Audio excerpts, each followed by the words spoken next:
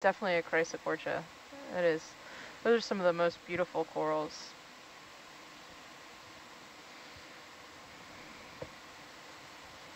Zoom in. Oh, sorry.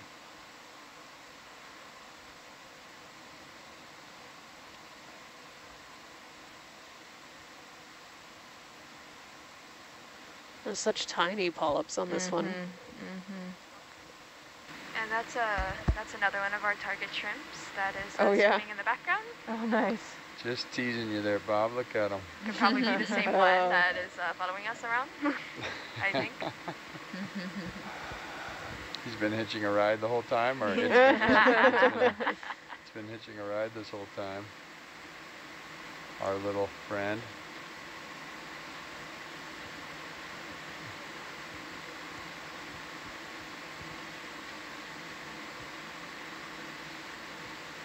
So if I remember correctly with matallagorgia, that's named in part due to a sort of metallic appearance to its stalk.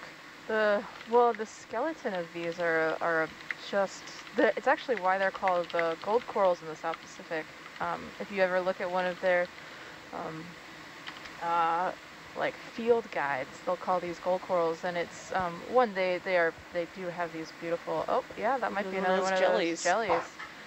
They are stunning, and they're, you know, so precious in that way, but the skeleton of them, it has this sort of metallic oil sheen gold color to them. It's absolutely stunning.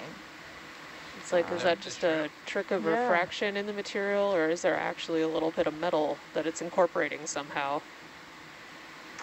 You know, I'm not positive actually. I know that you know, there's multiple jellies. Yeah, it looks like there's a jelly. There's a couple in there, and there's I saw a shrimp, I think, back in there. I think that's a shrimp. Well. Yeah. That is a shrimp. Yeah. All sorts of associates on this one. Yeah. Some of which are predatory. Okay, Scott says no metal in the skeleton that he's aware of. Yeah, so, no. Yeah, it's a refraction thing. Yeah. Okay, cool.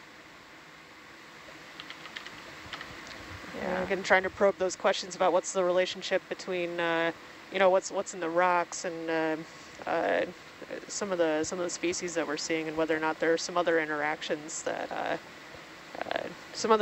to consider there. But yeah, that could just, you know, it's easy to make things look metallic with the right kind of refractive structure in the skeleton too.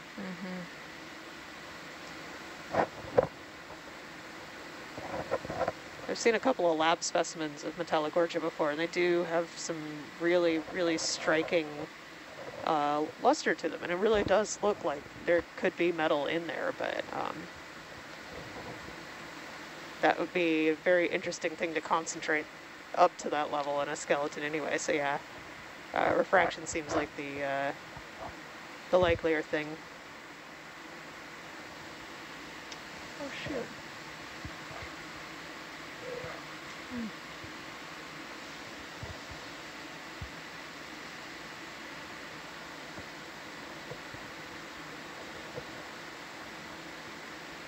While we're cruising along here, I'd love to know, you know, one of the things that we practice in the voyaging community, and that's part of a lot of our expeditions and learning, is bringing our teachers into our spaces, into our expeditions, bringing our kumu, our sources, Hawaiian word for teacher or source. And I'm curious about some of the teachers we've had in this room that we'd like to bring into the control van with us. Some of the people we've learned a lot from, maybe brought us into the field. Yeah, does anyone have a teacher that they'd want to bring into the control van with us on this dive?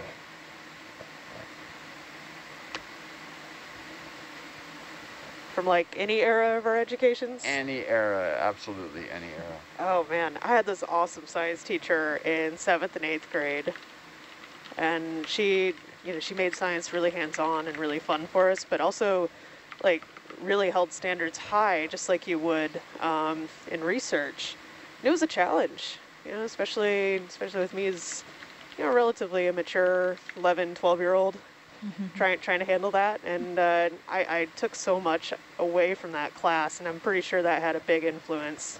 So her name is Mrs. Sparling, over at the Grand Blanc school system in Michigan, and yeah, she was wonderful. got to meet up with her a few years back, and she was just kind of blown away at the direction that I seem to be heading in. Yeah, it would be cool to share that with her. Oh, Mrs. Sparling, mahalo. Mahalo for inspiring Val in the way that you did, because it's an honor to be sitting next to Val and by extension you. So thank you, Val, for sharing that. I love hearing about people's teachers. Anyone in the front row have a teacher that they want to bring in with them? I mean, actually, someone that came to mind, she was not a personal teacher of mine, I wish, but she's kind of a source of knowledge to me and inspiration, is the incredible author and oceanographer Rachel Carson. Oh, Rachel Carson. Her book, The Sea Around Us, really, I've been thinking a lot about it on this cruise. It's coming to life in what we're seeing here. I love that so much. That book. I think of it, it's kind of like it's an oceanography textbook, but written in a way that's almost lyrical, so. Oh, wow. That's right. I highly recommend the book if you have not read The Sea Around Us or any of Rachel Carson's work, or are unfamiliar with all that she contributed to conservation of the ocean environment, also near shore aquatic ecosystems and wetlands. She's just such a gem, and really sparked a lot of the modern environmental movement. So such a hero. That's a great one to bring in. Thank you, Catalina.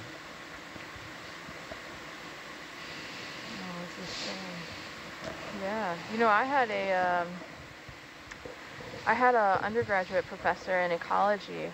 I probably would have continued into fisheries studies if I hadn't had this professor who talked about, you know, looking at patterns that you see, like the rocks, and then seeing, you know, the distribution of animals. And this was in an intertidal zone, so one of the first times we looked at this was actually with snails growing in the wedges, or not growing, but like, you know, you would see this pattern of snails being in sort of wedges of rocks, you know, on these rocky intertidal zones, and you'd just be like, oh, weird, why is that? And then he's like, well, think about, you're seeing this pattern, what's the process? And the process is dehydration, really.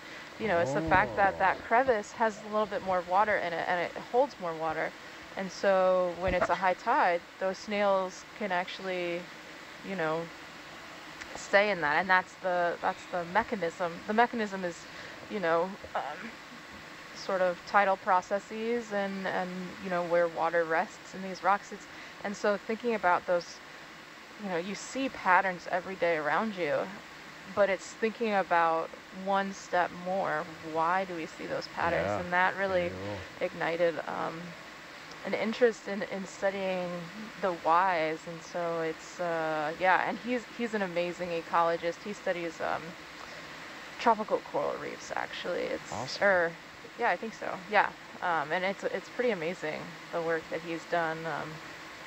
Yeah, so it would be really cool to just sit and just talk with him about this, because he, you know, he's got so much information. Yeah.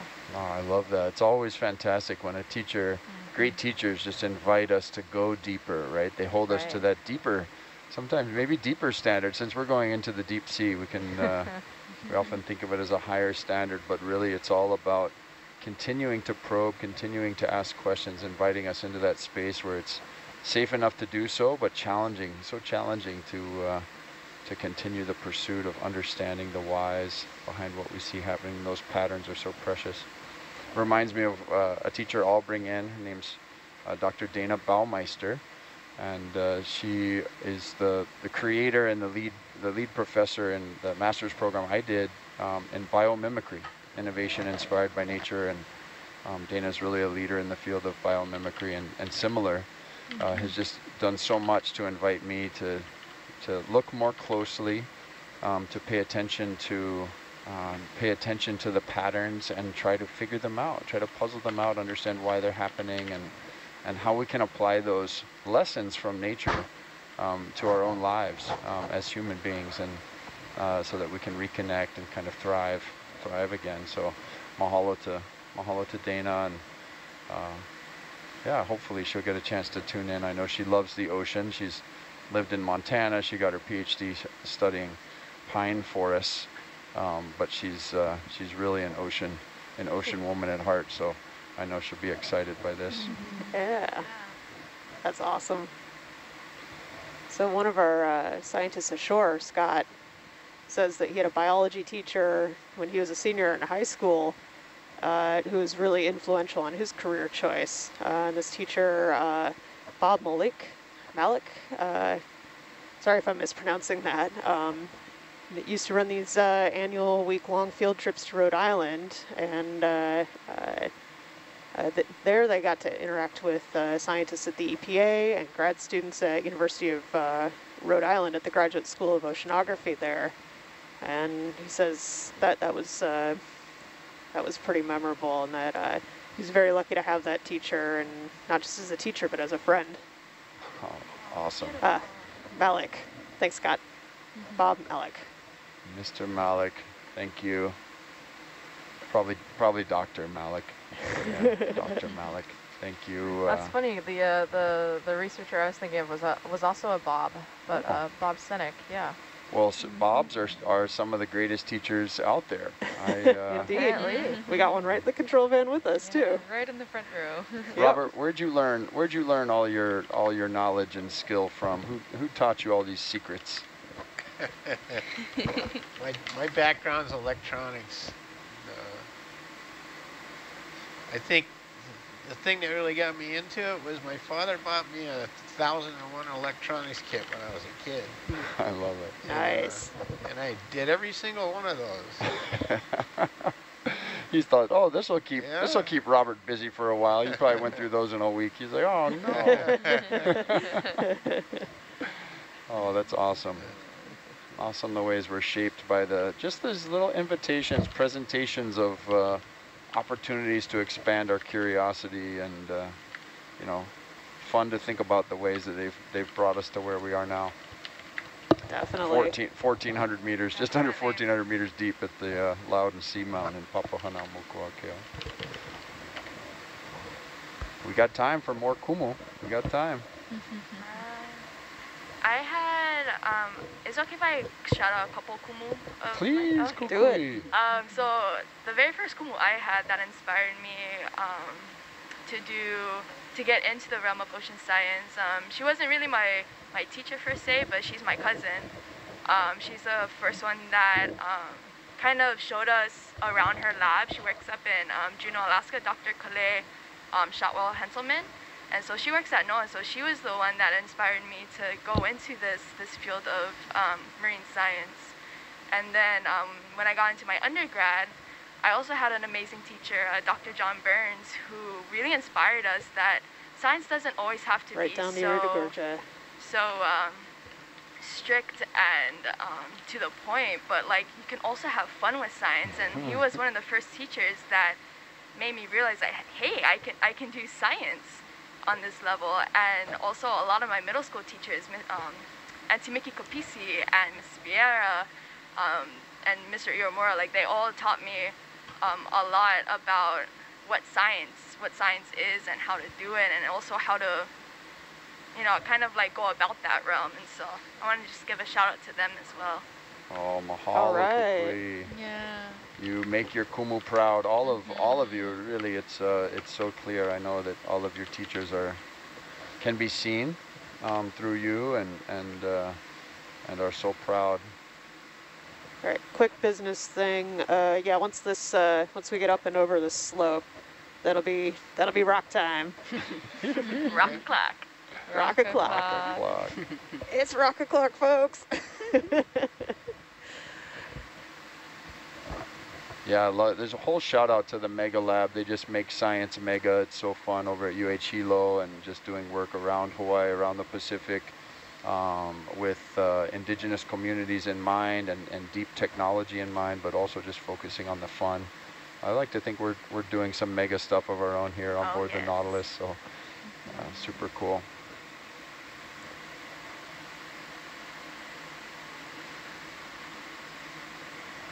Yeah, we definitely won't forget Rock O'Clock, Val. We got it marked.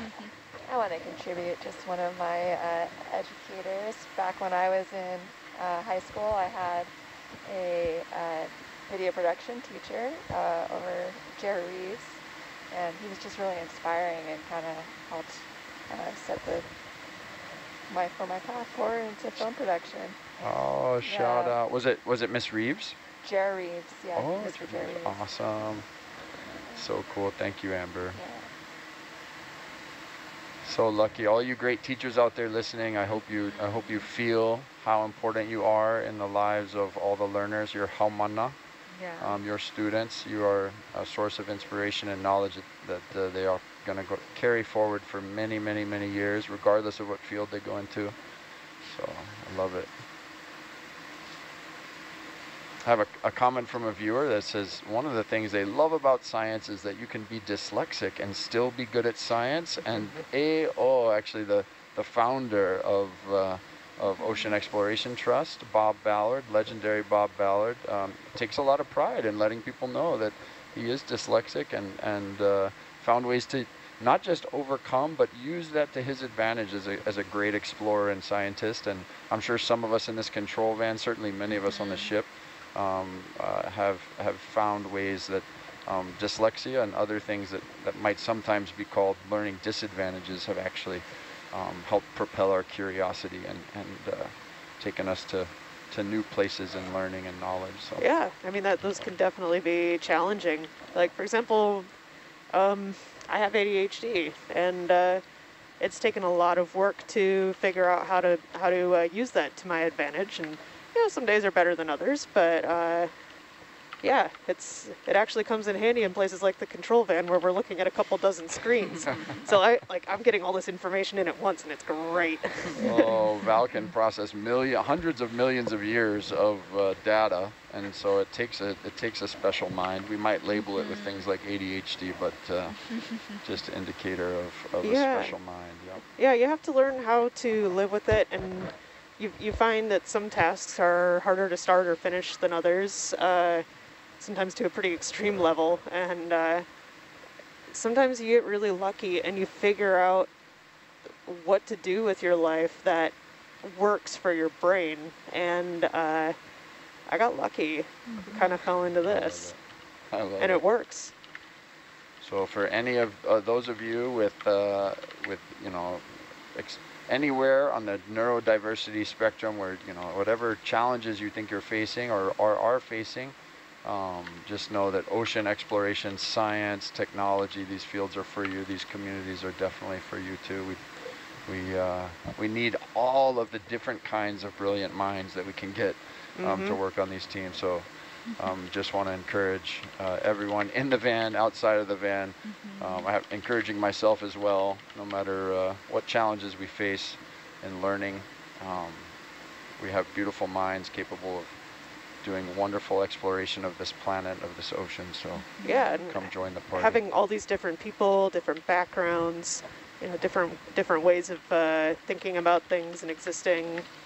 That brings so many more perspectives to the table that can really help us figure out a science, because sometimes, you got to think outside of the box and just kind of rethink your paradigms, challenge your paradigms, and try to look at them from different angles in order to learn these new things. And that's something that we're constantly doing in science, is just interrogating, the things that we accept as pretty standard or always true. And, sometimes those hold when we challenge them, and it seems like they're correct. But other times, as you get new data coming in, new models that we develop, sometimes those paradigms shift every now and again. And geology is no stranger to that. With the plate tectonic revolution that happened in the 60s and 70s. What a major shift in understanding that was. Fundamental. Yeah. Changed the whole science basically overnight. We're still chasing it. We're still chasing this whole new understanding and model of how our oceans and planet have formed, how they're still forming. How they may continue forming in the future too. Yeah, that's right. Yeah. We need all the beautiful minds to think in all of the ways to help us continue pursuing that puzzle and the many other associated puzzles with living well here on Earth. So absolutely true. Celebrating neurodiversity and all the different ways that people come into this, and all the teachers that have helped us get here. So feel free to pop in any more, drop any more kumu in here, any teachers who you want to give shout outs to. If you're out there on the chat, I'd love to hear. Some of us in the control van can see those comments, and you know, also our scientists ashore. Mahalo, Scott, for participating in that. Love hearing about all the learning and inspiration and teaching. Awesome. Yeah, it looks like we're getting into a new area. I haven't seen that coral, that yellow coral here before. It's kind of interesting. We might see some more up ahead. Yeah, we are getting into that. We are in that depth range. Oh, we're going to see some on the left, actually. Speaking of which, we're going to see some really cool stuff. Yeah, any chance we could take a look at that? I'm not sure if that's actually a white coral or if maybe it's just a...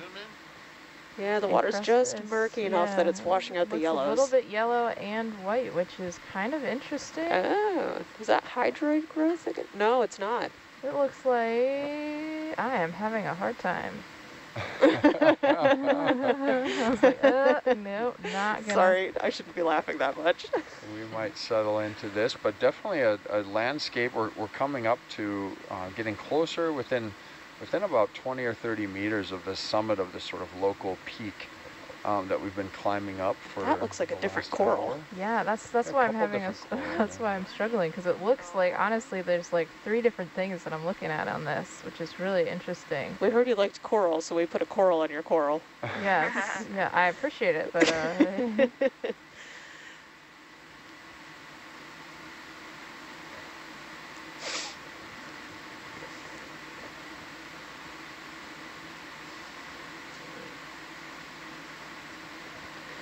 Looks like a good squat lobster hangout too. Yeah. It is, yeah. Well, maybe I'll tag it squat lobster hangout. Sorry for those who are reviewing the footage. You have to deal with my labels. All right, so the scientist ashore, Scott France, and the MVP of the day is suggesting this is actually white. The white tissue is an antithelid overgrowing the likely acanthogorgid, which explains the struggle of trying to identify this. That is really interesting. Mahalo, Scott. Awesome. All right. Yeah, thank you. Thanks for the zoom. That's pretty wild. Yeah. I don't think I've seen anything quite like that before. No, you know, yeah, it's interesting because I thought it might be an acanthogorgia, but I didn't know that you could have. Oh, look at this big cross section of a pillow basalt here. Look at that. Rock o'clock, folks. Just about. Rocky goodness, yeah. Yes. Yeah, so I'll let the bridge bring us just past waypoint 6. That way, Atalanta can come right up on top of this ridge, and then we'll hold so that we can get a really good look around here. Sounds great. Thank you. Yeah, this is kind of exciting. I think we're seeing the coral density pick up here. Yeah, and diversity too. Very much so. You know, first glance looks like some paragorgids and maybe some chrysogorgids, something interesting over there, the white as well. I think we've seen a couple of those, but not many. No, we haven't gotten a zoom on one that I know of either. So if it's possible, that would be awesome. Although it looks like there's a couple other opportunities if this isn't a good spot. You zoom in? Yeah, quick zoom.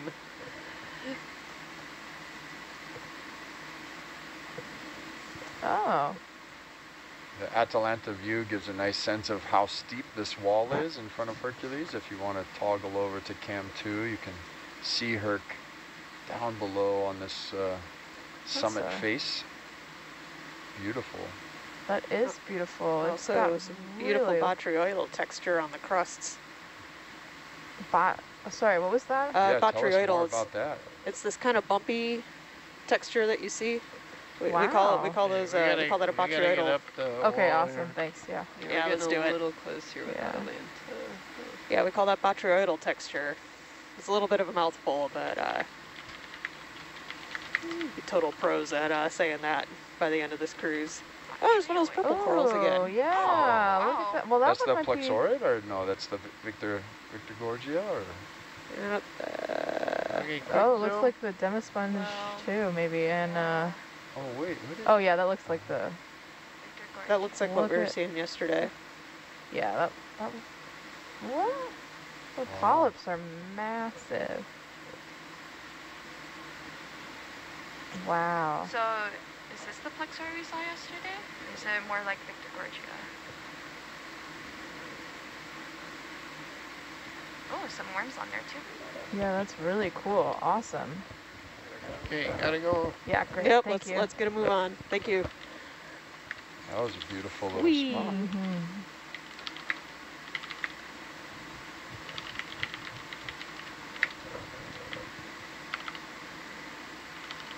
If you are out there and you're wondering how you can get involved here on the Nautilus in this exploration, there are lots of ways to get involved, both on the ship and on shore.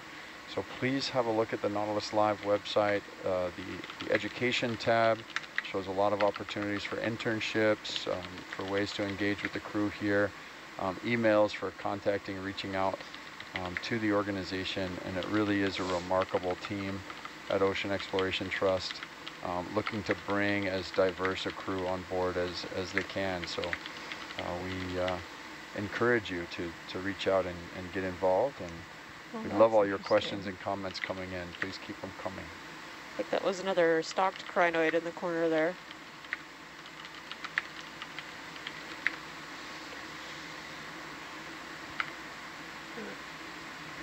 Bridge now. Starting to level off up here. Looks like we're settling in on top or near the top of this local summit. Close to our 6th waypoint of the dive. Yeah, still very murky waters at this level.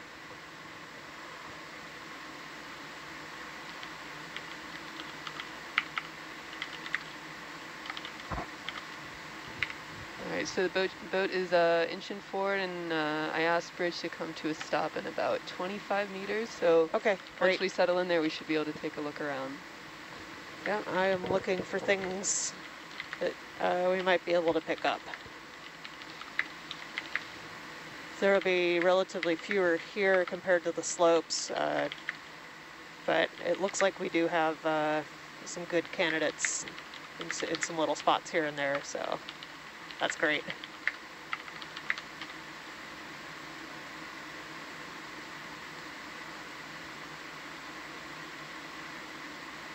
Looks like a lot of sediment collecting on the top of this little local summit here. Oh, look at this.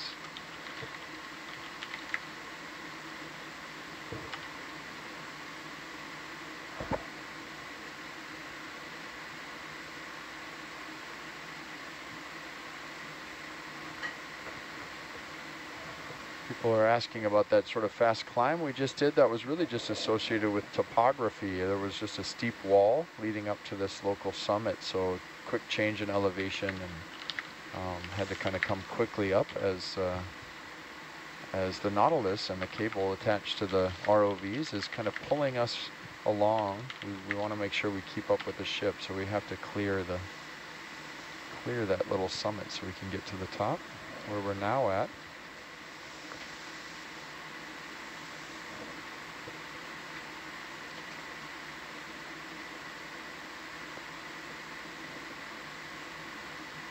Big sea star there. It's a nice looking pile of rubble. Yeah. Now, do you think some of that is loose rubble, or do you think some of that's been sort of encrusted and is actually a part of the... It's probably all going to be encrusted, but a decent amount of it looks loose. Oh, we've got a shrimp there too. Oh, can we get him? Sure enough. Hey, little buddy. So yeah, some of it will be glued to the seafloor, but it looks like we have some potential candidates over in that area. I'm a little less sure about that area. It looks like those might be glued. When we say glued, Val, that's the manganese crust that's binding things together. Yeah, so if you had collapse events or lava flows that fell apart once they cooled pretty soon after emplacement, they've probably been sitting on the seafloor like this now for multiple tens of millions of years, and that's where all the manganese incrustation has been happening. So it kind of all grows around these rock pieces, and they grow together, they get stuck to the substrate beneath them, and Those, we tend not to have a very, we don't have a lot of luck picking those up. So we look for something that seems to have come from a nearby rock feature, and but it's not stuck, so we can just go and pick it up. Got it.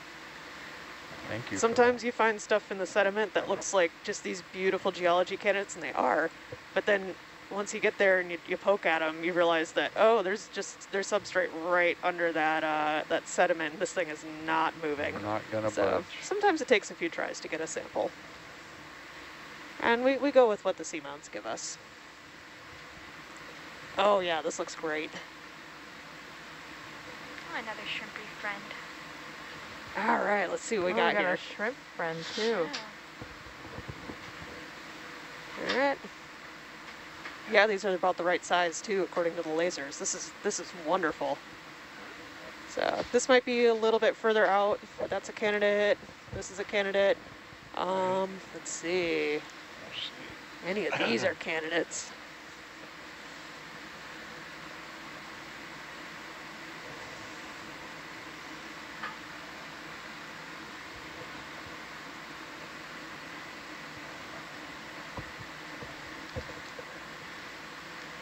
And what sample number are we looking at? That will be number 030. Excellent. Oh, looks movable. Yeah. Oh, it's beautiful. Nice. Beautiful. You sure? It looks kind of thin. Yeah, it looks like there's something in there. Looks like the bottom of it might be lacking some manganese crust, so that definitely looks like an igneous rock to me. Yep, angular, not a pancake, not a potato. That looks awesome. All right. Not a pancake, not a potato. Starboard side? Yeah, we have starboard bio box C, D, E, and F open. So maybe C? All right. So you use some technical terms there. Potato, pancake. Very technical, Yes, highly technical. Absolutely, yeah, I love them. The most technical. That's awesome. We go to sample mode. Yeah. Like them. Salvo.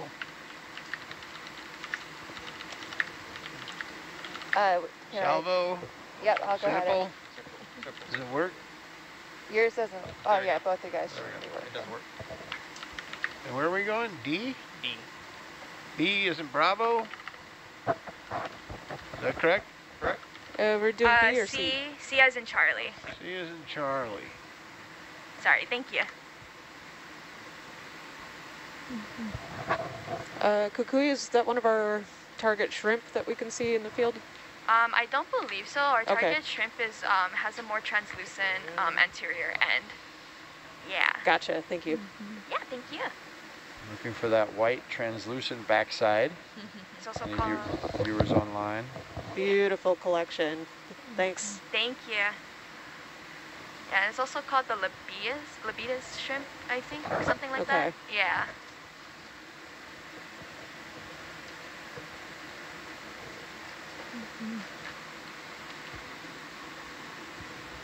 Nav, confirming that was sample 030. Copy that. Thank you. Awesome, thank you. All right. Great work. Val, people are curious if there are regions of the ocean where this iron manganese crust does not form. Ooh, I don't know that one off the top of my head. I know it occurs across large regions of the Pacific, but yeah, I can go look this up. Oh. I don't know the exact answer to this. You know, what's interesting is I don't feel like I don't think I hear about crust as much in the North Atlantic. Is that Oh, interesting. just because I'm not paying attention to the North Atlantic, or is that, you know, maybe? Well, if you aren't paying enough attention, you should. Jeez, I don't leave it should, out. really, truly, yeah. No, that's a good question. Yeah, it's a little bit out of my area of expertise, but You move that over something and we try can and find see some what's info going on. on.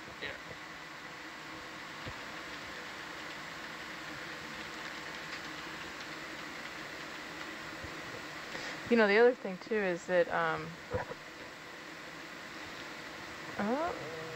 you know, just they might just be different thicknesses around as well. I know the Yeah. Pacific, there can be maybe more dense or higher concentrations of these. Let's just say that everywhere I've been in the Pacific where we've done samples, I have seen manganese growth, and even in some unusual circumstances, I've seen manganese crust starting to form on rocks that have erupted within the last couple of centuries. Can we zoom in with the Argus or and it does look Atalanta like view? I'm incorrect, and there is ferromanganese crust in the Atlantic. However, I want to say it's just about everywhere. The crusts get thinner on the younger rocks or rocks that have been broken off of something. the pilot, I think. You know, more recently than their forms. Say we're on a 90 million year old seamount right now. If there was some sort of collapse event 35 million years ago, you wouldn't be seeing a whole lot of manganese coat on those freshly exposed surfaces. Freshly exposed 35 million years ago. But more freshly exposed.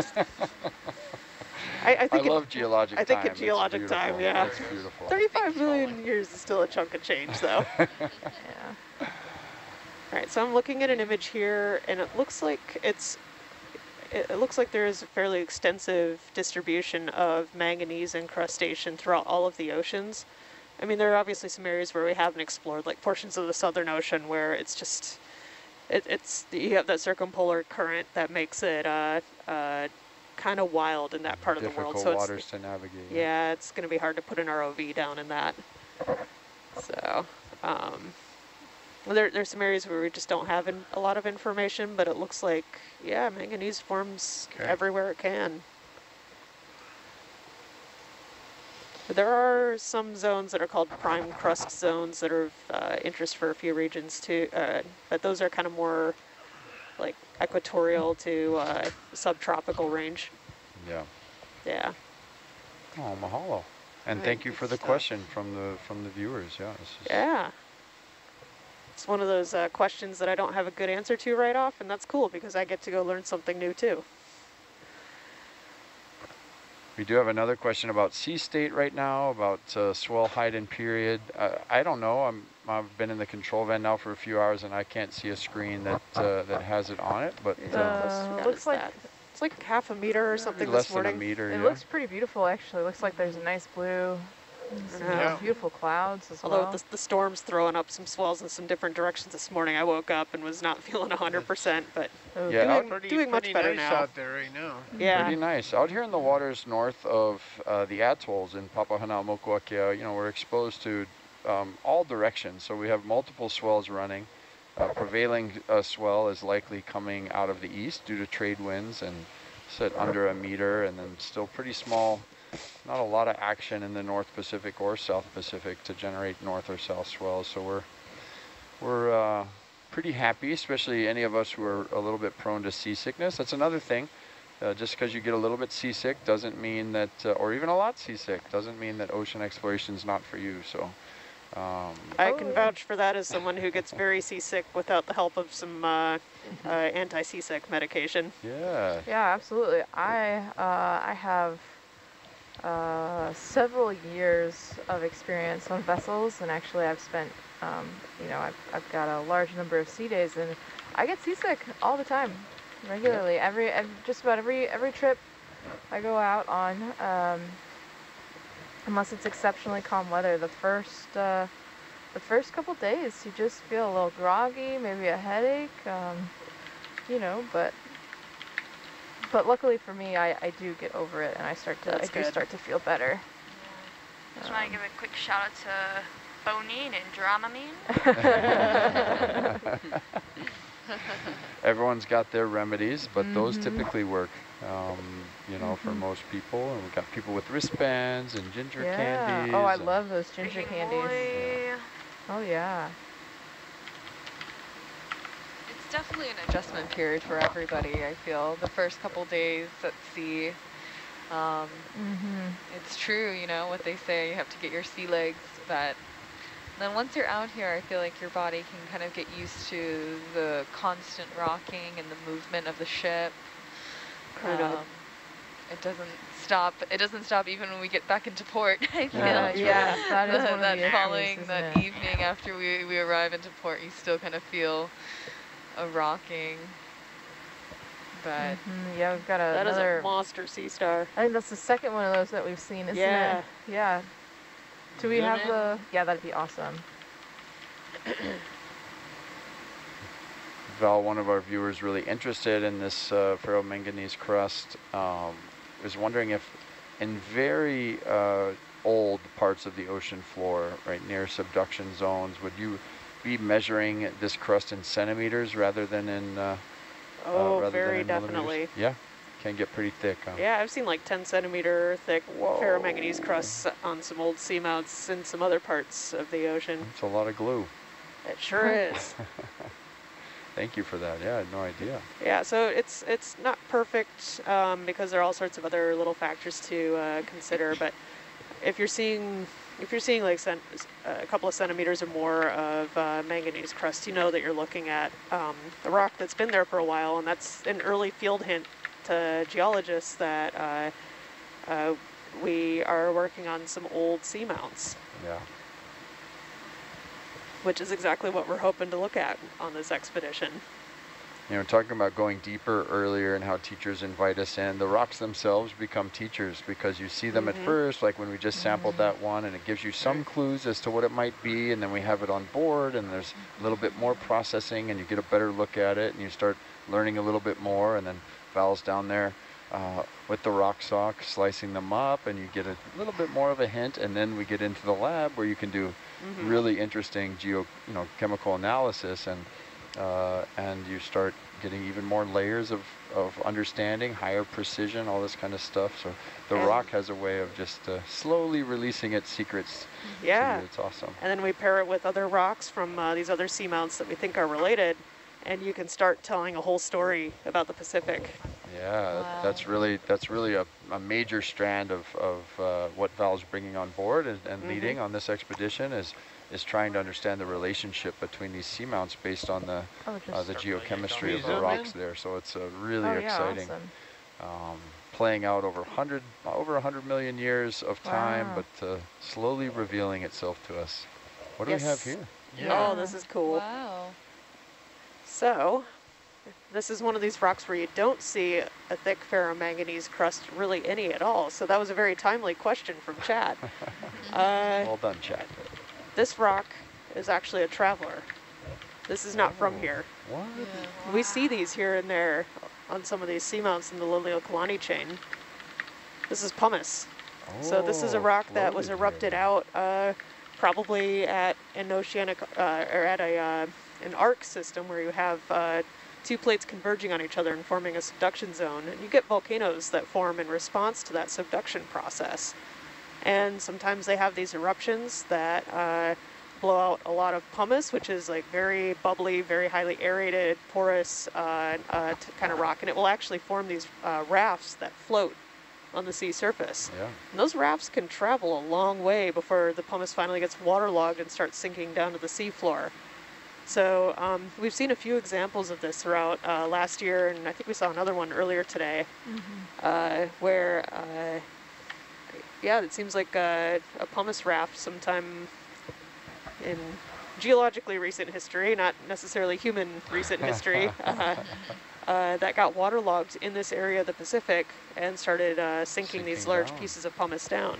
That's interesting. And a couple of us, one of the onshore team and I last year when we figured out we were looking at pumices on the seafloor and that this wasn't like a weird sponge or something, we started looking at some of the maps of the surface currents around the Pacific and figured these might have come from as far away as the Marianas or even the Aleutians. Wow. Oh, wow. Wow. Yeah. Faraway volcanoes sending little traveling friends. Yeah. You know, we have stories from the voyaging community of sailing through the South Pacific on canoes and encountering these pumice rafts you're talking about, down near Tonga and the Cook Islands and down near there. So it's Tonga is another prodigious producer of pumice rafts. See them, yeah. And then so I was on a dredging cruise in the Tuvalu Seamount chain for part of my dissertation 10 years ago, and it's hard to believe it's been 10 years. I remember that cruise like it was yesterday. And we would pull up these pumices occasionally in the dredge bags along with the basalts, and we figured those had to have come from the Tongan arc. Wow. Yeah. Amazing. They look a lot like that rock too. Yeah, pumice. Wow, thank you for, I would not have guessed that. We had some viewers wondering, is it bone? Is it, you know, where did this other, Yeah. But that's a great explanation. And it took us a while to figure out what we were looking at on the last cruise too. we don't think of rocks as, you know, voyagers and travelers, to the other side of this some of them are. Yeah. We have a tradition in the voyage. I'm just thinking you want to make a little jump over here now that we've been around here. Okay. You guys ready for like a little 50-meter hop and we can Let's check do out it. a new area? Sweet. Bridge nav. We have a tradition in the voyaging community where we'll Could take. we move 50 meters at bearing 190? Yep. Thank you. Just being quiet as Catalina does her awesome job of working closely with the bridge. But we have a tradition in the voyaging community of taking pohaku from home, taking stones from home and traveling with them as markers, so that when we enter into new places, we leave a piece of home, literally, a piece of pohaku with us. And so people, you know, my bag is usually light. We don't have to pack too much to voyage, but it's inside. We're carrying, you know, a handful of stones with us. So, That's you know, cool. you could be looking at some stones that were dropped off by voyagers in some distant past. It's very possible. You know, sometimes we see glacial drop stones up in the Gulf of Alaska too, where the glaciers will come south, and as that ice age ends and they melt, they'll leave behind what look like granite drop stones, which stick out quite a bit against basalt. Yeah. So it's always interesting to hear all these different stories of travelers, you know, be they related to human movement or something with the natural environment, like an ice flow or a pumice raft. Yeah. You know, a lot of very similar stories to tell there, and that's, you know, a lot of parallels to draw that are really neat. Oh, amazing. Yeah, I've heard a little bit about bringing pohaku with you on those travels. Yeah, if we're passing, you know, when we're passing the equator, we'll often have a ceremony when we are leaving a port that we've just visited for the first time. We'd kind of mark those memories and those stories and relationships by, and the deepest way that you can, by sharing some of our million-year-old homeland with the homeland we're visiting. So oh, that's so cool. Yeah, I remember sailing over Pico Oakia, the equator, last summer, and we had plenty of pohaku on board our Kealaikahiki Leg 2 voyage from Hilo, Hawaii Island, all the way down to Papayete. And so all around the canoe, there's plenty of pohaku, each from every crew member will bring a few different ones. And same as when we were sailing up in British Columbia on Hokulea this past summer. But, you know, it is a Polynesian voyaging tradition that's been done for many generations to bring a piece of home with you, and then leave it. And then, as Uncle Bruce says too, Bruce Blankenfield's one of our kumu, that after, you know, once that pohaku is dropped, once you've been to that place, then you'll be forever connected to that place that you visited, through that pohaku, through that stone, through your mana and your ano, your spirit, your you know, the power within you. So it's a beautiful tradition. It is. That has been going on for generations, and we're just kind of a continuum of that voyaging tradition. And all of that ike too, that knowledge. And as we were all talking about all of the kumu that we've had, all of the teachers that we've had in the past through many different eras of our education throughout our lives, our adolescence up until adulthood. I think, you know, it's hard to kind of narrow it down to one person, because if you think of your life in seasons or in geological time, like Dr. Val, there's just so many people I feel who've influenced us, who've empowered us, and who've created a safe space for us to be curious and to let our minds kind of wander in this creative realm and think of ourselves as something else that we're not at the moment, something that we could potentially be one day.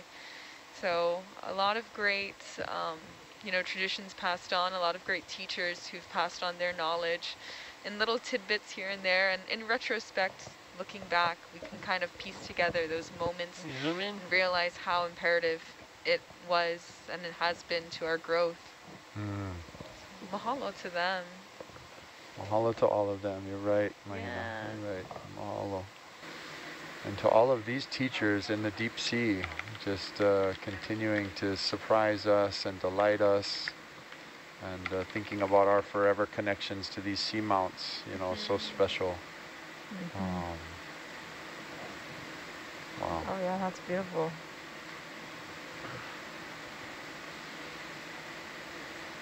So if we've got the ability to stick around here for a second, this might be a good place to take an eDNA. Yeah. Yeah, Kukui just reminded me, I think it's a good idea. Yeah, we haven't done one in a while. eDNA, for those who are maybe new or are unfamiliar with the term, stands for environmental DNA, deoxyribonucleic acid. We can find genetic information that sloughs off living organisms, whether it's in their skin tissue or mucus or feces, or lots of ways we can discard our genetic information. And sampling the water, we can actually capture so much genetic information. Back out. Yeah, it's so useful for so many different purposes. Finding out organisms that you can't see in your field of view. You know, we've only got, you know, we've got several meters that we're looking at here in our field of view, but you know, there's so much more that's hidden, and so it can be really useful for many reasons. Whether you're Which one are we doing? Bottle number 3. Okay. Now, can you switch the camera over to the Niskin look? You're, those of you tuning in live, you're watching Port rail. the legend, Robert Waters, master ROV pilot, who's been treating us to all these great stops and zooms and great piloting. He's sampling eDNA using our Niskin bottle mechanism here. So it's going to pull one of these triggers. It's going to release one of the Niskins to collect a water sample. We're at just under 1,300 meters. Go. Yep. Good closure. Great closure. Thank you so much. Robert, you got a shout out in the chat for all the wonderful piloting you're doing, and it says he's the absolute best. He's the absolute best, so we agree. Data, just confirming that was sample 0031. Yep, 031. Awesome. Thank you. Thank you.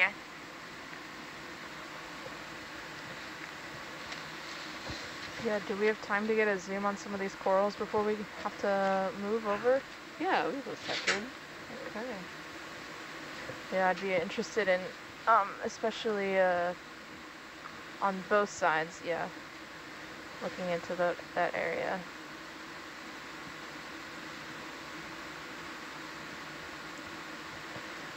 One of the key items for eDNA is making sure you also know what you can actually see to get some voucher specimen. You know, it's so important to be able to kind of calibrate, you know, what you're able to get information from, and also, you know, what are complex taxa, or what are items that are, or organisms that are actually more difficult to get from your environmental DNA samples. So it's a really good point. It's a great opportunity to collect eDNA when we can identify some of the species in the area. We know the genetic information that ought to be showing up in that sample. Of course, we won't see everything that's going to show up in that sample, but it kind of validates the methodology and gives us a clue as to how what we're looking at in the eDNA aligns with what we saw visually. Yeah, exactly. And the more we know about that, the broader the scale we can use it to, you know, I look into larger patterns and such, especially for managing large areas like this. Awesome. Yeah. What do we see? What do we not see that shows up in the eDNA?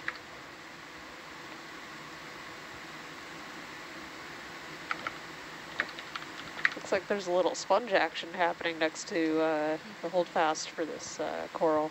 Oh, fun. Oh, interesting. It also looks like it's wild.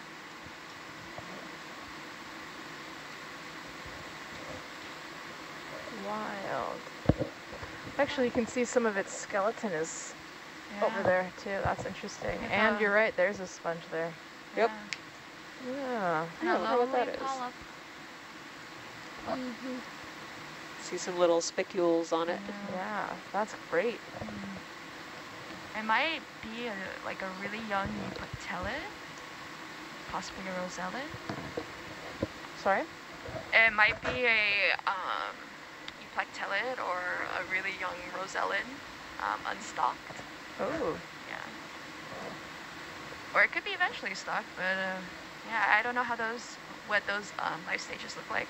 Yeah, to me it looks like it's an unstalked sponge.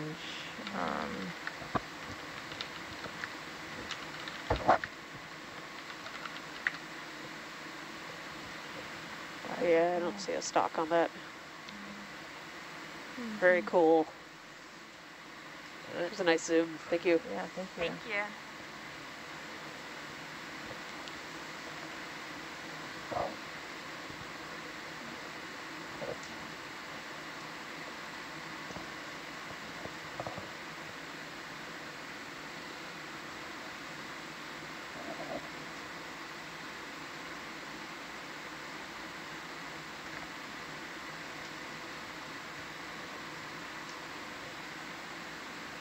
Oh wow, yeah, this is a beautiful area too. A little bit more sedimented over here, which may have something to do with the lower population density, kind of overall. It'd be awesome to get a zoom on this one as well as either one of those, either of these three.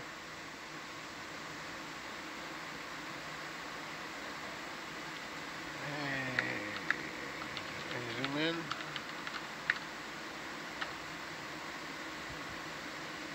We're now right in the middle of this sort of local summit, this local peak on the Loudon Seamount, and just cataloging some of the biodiversity in this benthic zone on the seafloor here. The buried shrimp. Yeah, and that's one of our other target shrimps, or our only target shrimp, I should say. Oh yeah. But she's buried though. Yeah, and Virginia pointed out a really good point of the shrimp is we see some purple in here, so. Yeah, right there, right? Yeah. Yeah. Very be a mama. Yeah, a brooding mama. Awesome. That's a wonderful zoom, thank you. It's one of the things I really respect and admire about our science team here is so careful to enter into this environment with so much respect and aloha and care, making sure that we're only sampling things that are gifted to us by this place and revealed to us by this place, and following all of the boundaries set by the permit that we operate under, and actually usually taking much less than what the science team is even permitted to take. So Yeah, I mean, we try to take only what we need to do the science. that's right. Yeah. On a very different subject, we were lifting off there. I was looking at the right end of the screen, and I'm like, what is that? That is so weird. Then I realized I was looking at part of the manipulator. What is this strange creature? That's us. That's us. It was just a moment of, wait, what is that? That's our robot. You wanted to look at these other ones over here? Yeah, either of these Right. would be interesting. It looks like we've got A very large crinoid probably there too. Yeah. Excuse me.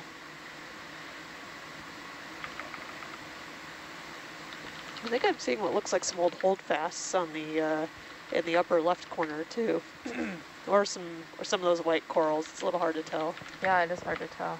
Actually, yeah, they're white corals. Never mind.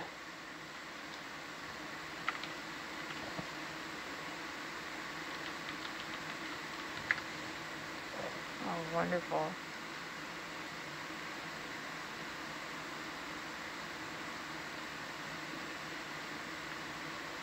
That's a beautiful shot on this silicon. Ooh, that's a good one.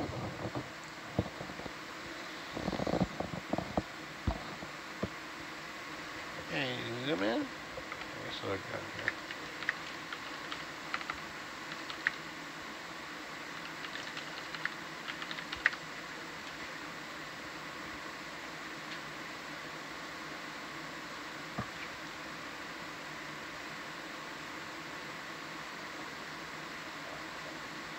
Oh, that's a beautiful zoom. It is.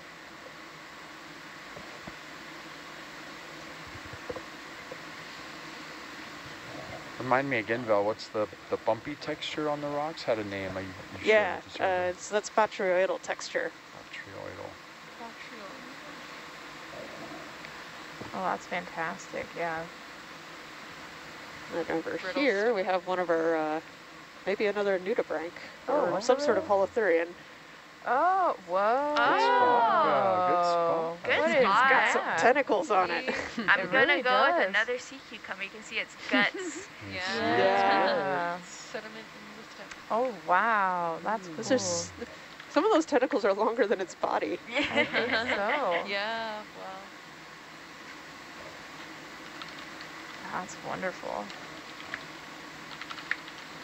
Reminds me of a large glowworm. Have you ever been down in the caves in New Zealand, Aotearoa, and the dark cave? I haven't been, and I want to. Is that on the North Island or the South Island? Both, yeah. Okay. But there's some popular spots in Waitomo is a popular spot to go into the caves. That's North Island. I love New Zealand. I've been to the North Island before, checking out some of the old eruption deposits from Taupo. Yeah. Oh, Such a Taupo's beautiful country. Haven't been to the South Island yet, and I know that has some really spectacular mountains. Such a beautiful country, and it's just the south side of the country we're currently in. We're just on the north end of like Pacific Island peoples, and Aotearoa, our cousins, our Maori cousins down to the south, make up another corner of what's known to some as Polynesia, but those lines were drawn well after the Pacific peoples had populated the entire ocean. Amazing. All right. Beautiful. Thank you. Thank you. Yeah. Shall we move along, or is there anything else you wanted to see? No, I think we've seen several of the. We've gotten some good zooms of the immediate taxa. Awesome. That's great. So we ready to get going? I think so, yeah. All right, let's see. Let's move.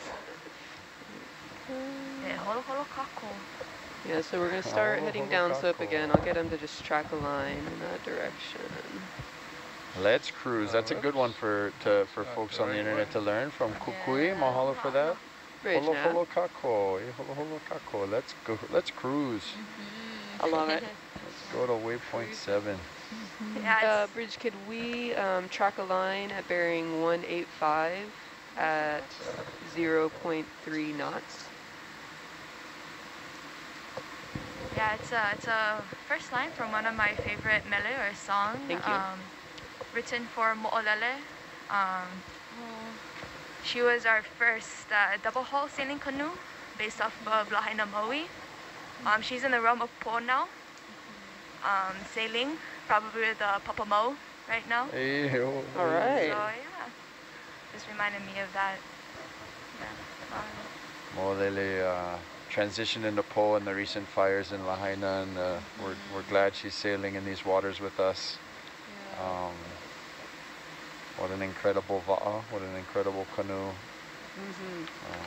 Taught so many people how to sail on these waters around Hawaii. Yeah, a couple of anthomastus here. Yeah, these little mushroom corals. These ones don't have quite the stalk as the others. I wonder if that makes it the pseudo-anthomastus. Zoom in. That's interesting. Yeah, we can get a quick zoom on that.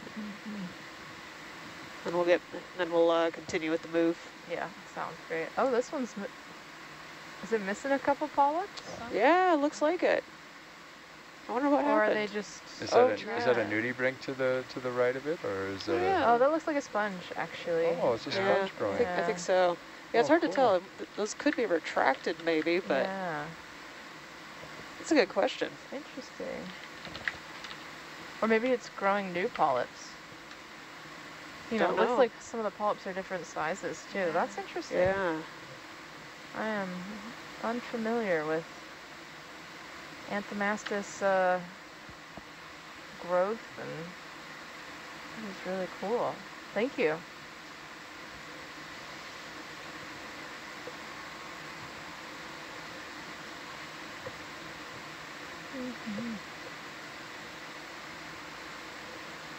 Yeah, so we are continuing up this slope. We've been on our dive. We've moved from about what 1,500 meters to now we're at 1,300. Just yeah, we started about 2,200. oh, sorry, I meant I did say dive. On our watch, I did say dive. I meant shift. Ah, okay. Yep. That is, you know, it's the difference between brain to mouth. It happens. I think Yeah. we're about to pass over another little saddle, right? We'll have kind of a little dip. Yep. And, Yeah. I think so. we'll Yeah, get a we'll little see bit what we see deeper there. again, and we're on the top of this little summit, this flat little mini peak. Yeah. And there will be a Some more little bit of a beautiful dip, and then we'll ROVGrab. climb back up to waypoint 7. Mm-hmm. Yeah, it's been pretty wonderful. I know at the beginning of this dive at 2,200 meters, they said that there was quite a lot of sediment, and now we've definitely moved into a, you know, this boulder area, which is, or what would you call this? The type of, how would you describe the rocks and hard pan shapes that we're seeing? Those look like potentially some low-bait lava flows. Wonderful. Yeah, Yeah. it's forming some pillow structures as well. All right, so we have an ID from Tina in the science chat that that mushroom coral looking thing is probably a pseudo-anthomastus. Oh, wonderful. Yeah.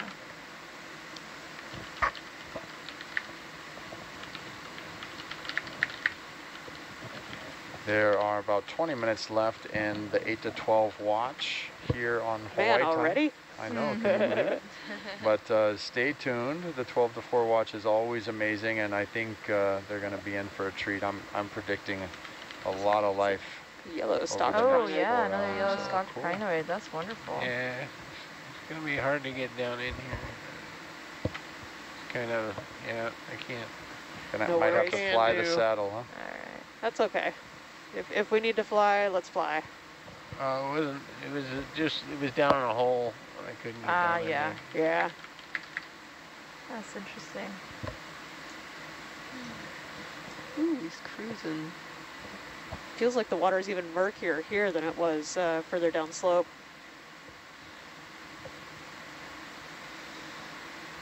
That's an interesting coral. Yeah. Bridge I don't now. think we've seen one that looks quite like that recently. You zoom in. Is that another primnoid of some sort? It's looking like, Polycoptrophora? yeah.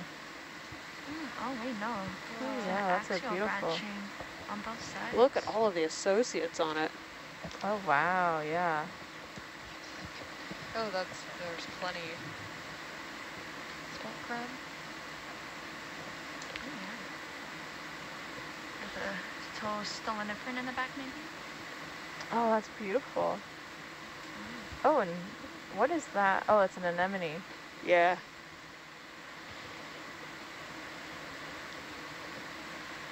Yeah, these are some beautiful primnoids and crustaceans with the crustaceans and brittle stars on them. It's a good hangout spot. Absolutely. It's a large holdfast too. Yes, that is a impressive holdfast. The sponge that's just to the left, what we saw one earlier that I thought I was like quickly thought it might have looked like a nudie. What's the ID on that sponge? Do we know? That guy right there? Which sponge? Is that a sponge there? That might be a green thing. A Maybe green a thing. old holdfast, maybe? An old. It's hard. It's Yeah, hard to tell. It that's could what be I'd that say. too. Oh, it's an old. Oh, okay. Look at you guys. Thanks for helping me out. Yeah. Atalanta's going to start getting ahead of, well, we are. Alright, Okay, it is great. ahead Thank of you. us here. That's interesting. Yeah, it's a good time to move on. All right. Beautiful coral. Yes. Nice yeah. zoom.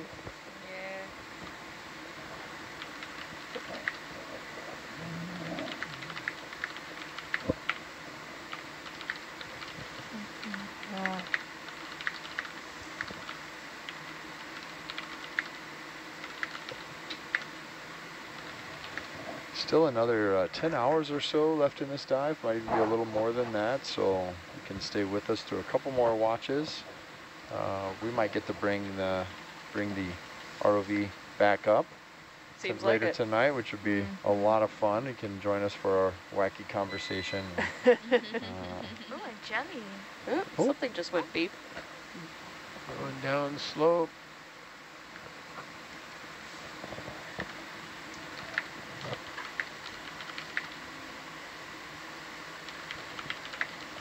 Oh, interesting.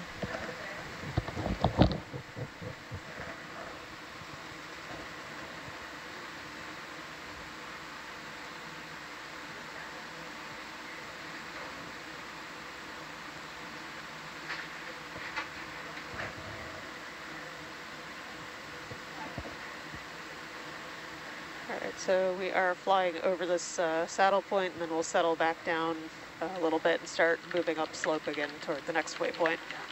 Oh, all the secrets of what was on the saddle. We're gonna miss it. That's okay, you can't good. see it all. That is good. There will be plenty more saddle points to explore this cruise, so. That's true.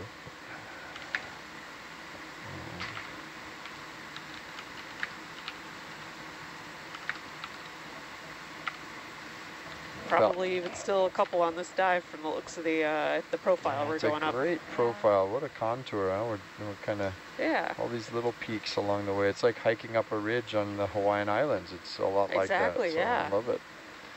I love it. It's like being back home. Oh. Well, we had a question come in earlier that we were focused on the biology at the time, but came in from one of our online viewers, but it's asking about the chemical properties of the ferromanganese and what allows it to form that glue-like bond. I don't know, how much you've paid attention to the chemical properties of that ferromanganese, but what? So it's not like actually glue in the sense that we think of it. I just kind of use that as just a casual term. The effect. It has a glue effect, yeah. It's because you have the stuff basically depositing out of the water, so it's like a chemosedimentary feature. Yeah. And once you just get enough of that stuff built up on the outsides of rocks, if the continuity of that crustal growth from rock to substrate that it may be sitting on just means that it's really hard to move.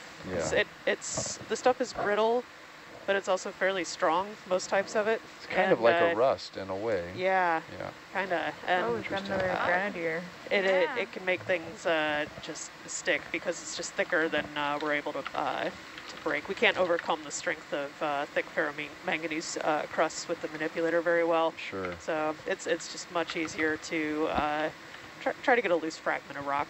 Okay, interesting. Yeah. And I've heard you describe the process as nucleate that first sort of attaches this ferromanganese, the iron, to the to whatever it's sort of coating. Zoom on this fish what's by that chance? process mean? What does it mean to nucleate on? So it's a little bit like that Mentos and Coke thing that was a really big, that went viral a number of years ago. Yeah.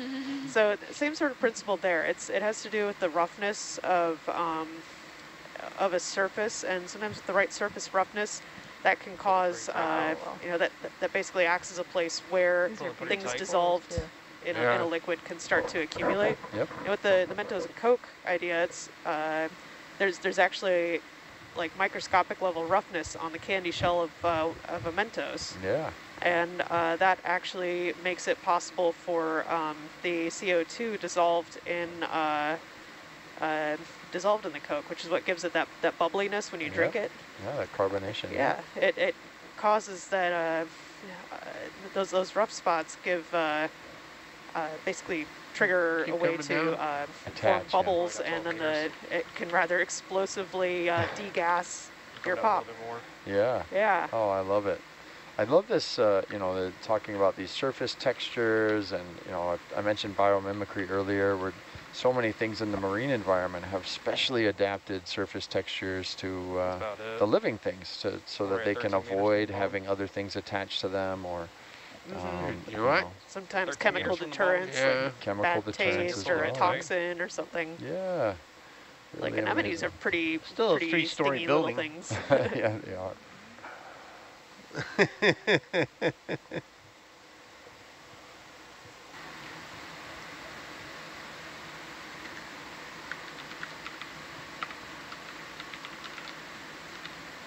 Oh, thank you for that.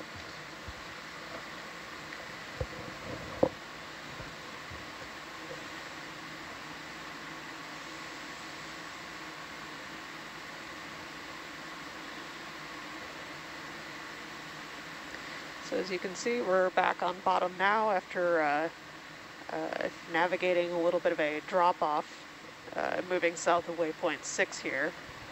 So we're gonna, the ship's right over the saddle point of this feature here, and the ROV is trailing a little bit. So Herc is about to come over a relatively flat area, and we'll see what we see there. And then we'll start going up a slope again. It's going to be more gradual than the one that we just went up in order to reach waypoint 6. Mm-hmm.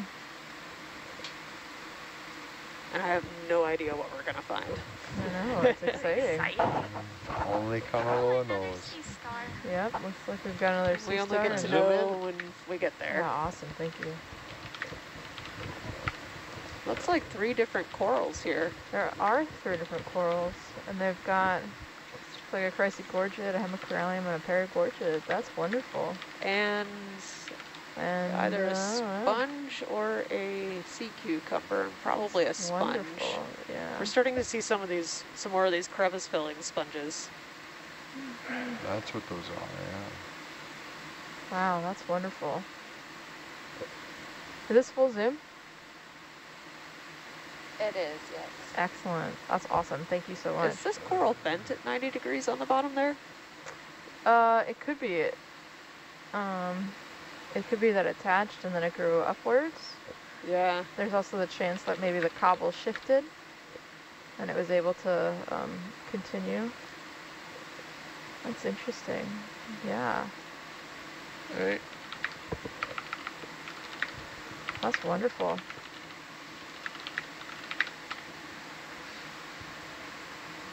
Oh, another fishy friend. Oh. Ooh. Oh, a wow. That's Hey, buddy. wonderful. That Wow. is. Zoom in. It does look Look like at a that shark. tail. And the, Wow, the that- very flat nose of it, too. That's interesting. Come back, friend. He's Oh, pretty Yeah, quick. a little Yeah. skittish. Was That's quick. okay. yeah. Yeah. Camera shy.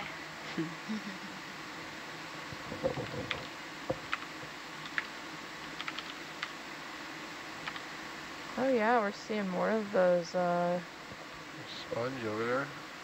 Another glass Actually, it looks sponge. like a lot of those Yeah. assemblages of the chrysogorgid, paragorgid, and corallids continuing. And oh yeah, we haven't seen one of those sponges. Well, during our section of this dive, I don't think we've seen one of these. I believe it's I a can see- Walteria. Crinoids and a squat lobster. Yeah. Okay, one crinoid. That's a different coral at the base there. Yeah, it looks like another paragorgid. Those paragorgids are so brilliant red. Oh, Ooh, there he squat goes. lobster's running for it. I'm out of here. I don't blame it. You got this big scary thing that probably looks a little like a predator coming through. If they can even register just how much light we're shining. Yeah. Oh, that is wonderful. Yeah. That's a beautiful view of that crinoid and that I think Walteria. I think you're right. Walteria sponge. Oh, that's a beautiful still cam shot too. Yeah. Wow, look at that. Yeah. Wow.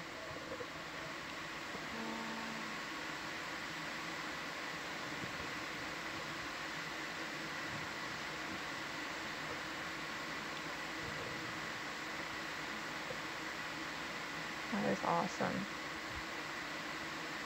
Oh, you can see it's got a couple small organisms on its side and inside of it. It's one of the many reasons why these sponges can be so important, is they can create habitat alive when they're alive as well as when they're dead, which is amazing. Yep, Asako confirms Walteria sponge, and then the coral is a ferromagnese. Nice. Mahalo nui, Asako. Yeah, what a thank beauty. you. Mahalo, Asako. Good. All right, looks good. Mm-hmm.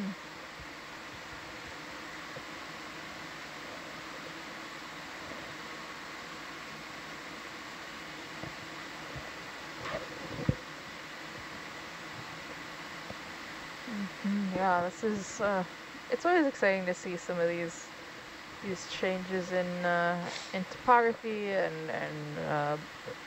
you know, the size of the substrate can be really important. So here we're seeing a lot of small boulders and such. Any small boulders the size of a large boulder? I don't know if you ever saw that tweet, but it's been a classic in the geology space ever since. Oh, you know, I have not, actually. I'll have to show that to you later. I'm hoping it still exists. Yeah, there's a road out west that had been blocked off by a pretty decently sized boulder that fell off of an outcrop, and they just had this little type of like large, you know, XXY road is closed because of a small boulder the size of a large boulder or something like that. And all of us geology's just run with it ever since. Wonderful, as they should. Yep. Yes, that's excellent. Another good headline during the 2018 Kilauea eruption that went viral was, oh my gosh, what was the headline? They were worried about some explosive activity that was going to blow some blocks potentially out of the caldera. We're reporting on that for safety reasons, and yeah, I think there was somebody missed something during editing and called that the headline as like fridge-sized refrigerators flying out of the caldera, and just the mental image of a fridge-sized refrigerator flying out of a volcano just got me. Oh gosh. Anyway, That's back to fun. business. We have a stocked sponge here, so we've seen a couple of these. This might be one of the taller ones that we've encountered. Yeah, so it Zoom does in. look like it's coming from the bottom, which someone mentioned was indicative of bolosomas earlier. Yeah, This has yeah. oh wow, that is stunning.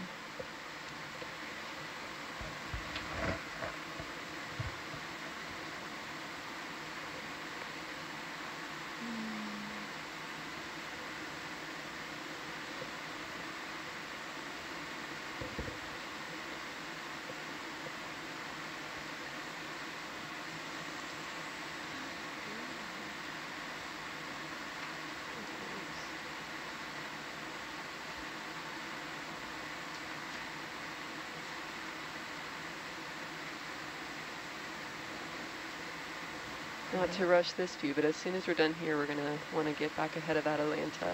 Okay. I'll get you. Oh, All right. yeah. A-line out. Yeah. Awesome, thank you.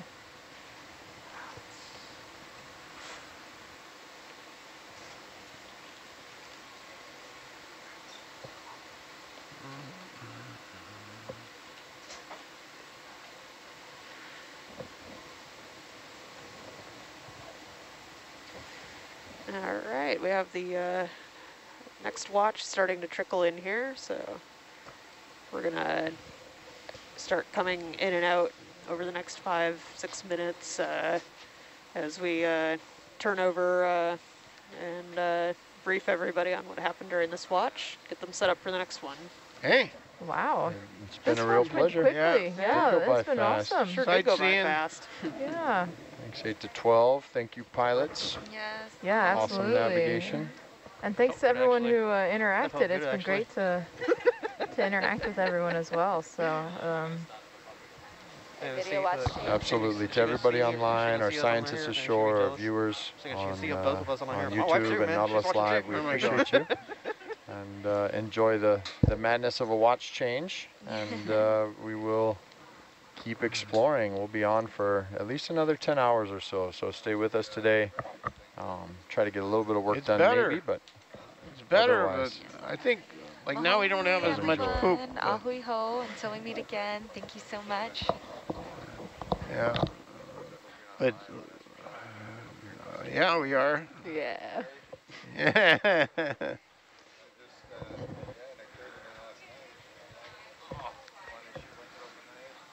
Yeah. Well, so the currents are dropped way down. Yeah. Yeah. Yeah.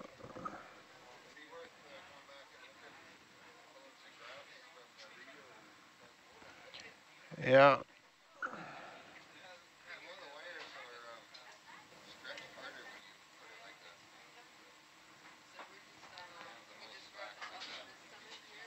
What?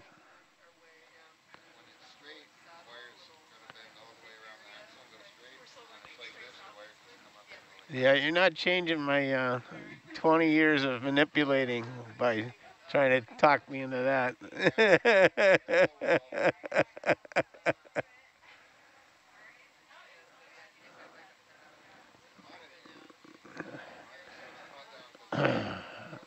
I think it's you. Yeah. All right.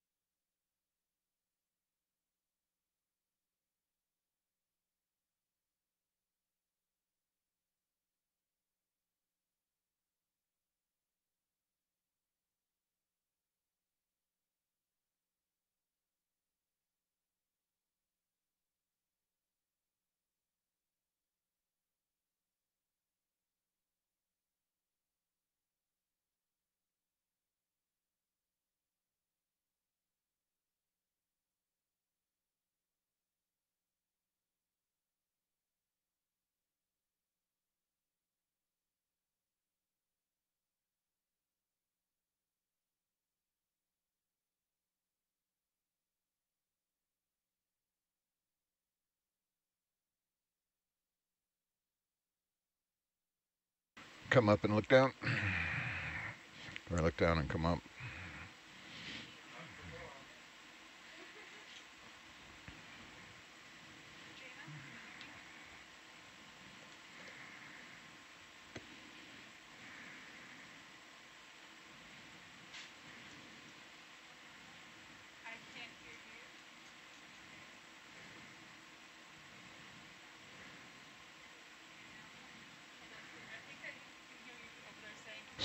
Stop the boat, man. Please. Please stop the boat.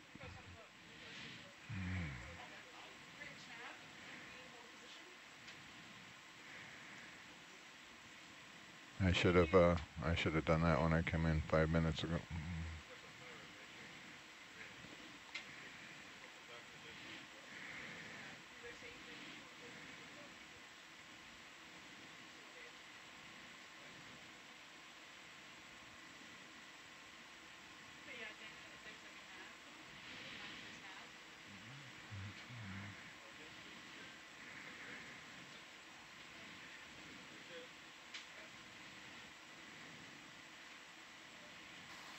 Test, SPL.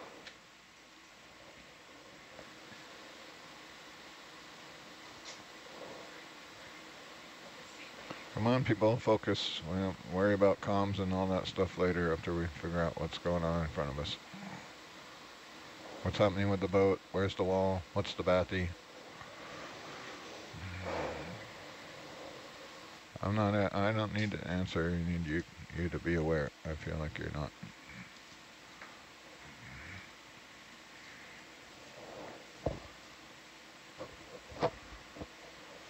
Bad things happen at watch change when we boat's moving and we're up against the wall.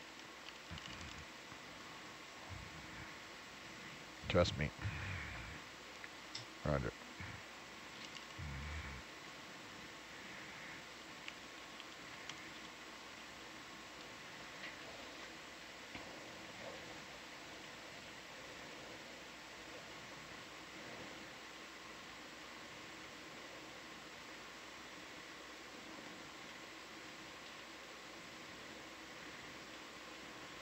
When I come in, the first thing I look at is the vessel speed and the position of the ROVs, and Robert was 20 meters out of the box on the backside, so Atalanta was shallower, up against the wall, and he was trying to catch up. He was just coming down through a dip and didn't know wall's coming up on the other side, but you could see it coming there. And yeah, so my bad, I should have stopped the boat right away, but so as we're going back up the saddle, the boat's still moving, Atalanta's still swinging, so we don't have any time to, stop and look at it, which is unfortunate. And that 5 minutes, 10 minutes there that we spent talking about what we did 4 hours ago and worrying about other things has cost us some really nice imagery here on the wall, so I have to keep moving.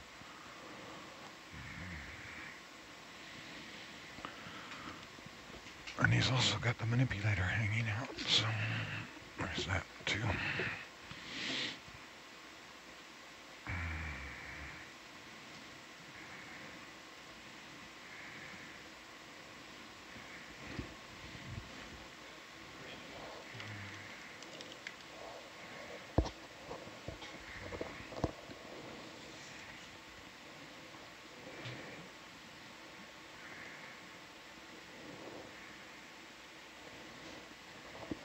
Alright, so we just had our that could have been tragic watch change. Hello everyone who's tuned in.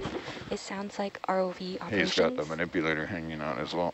Are just getting used to what our current position is, so we'll hop on and chat more in a second after ROV gets everything in order. I'll be situated, but I have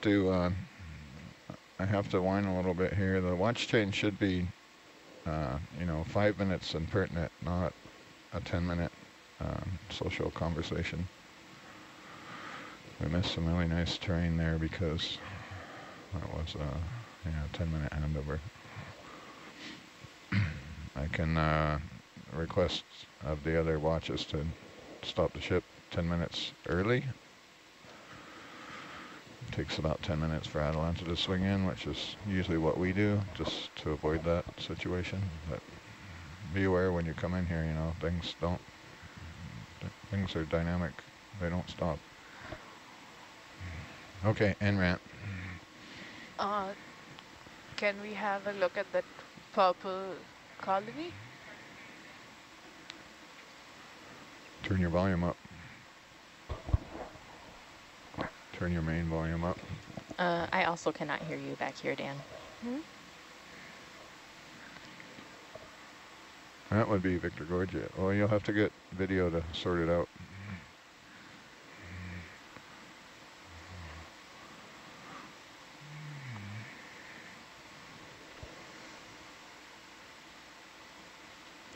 Can you zoom in there, please? Come on.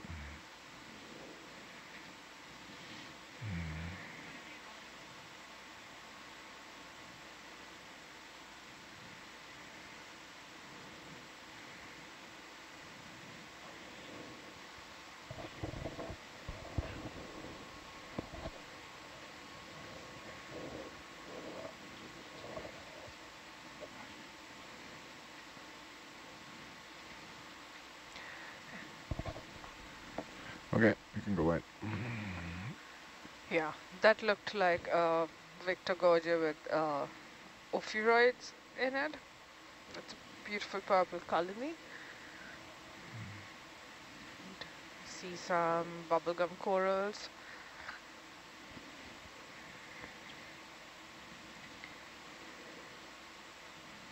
You can come up 5 there. It's gonna get probably close again. The difference now is the boat stops, so.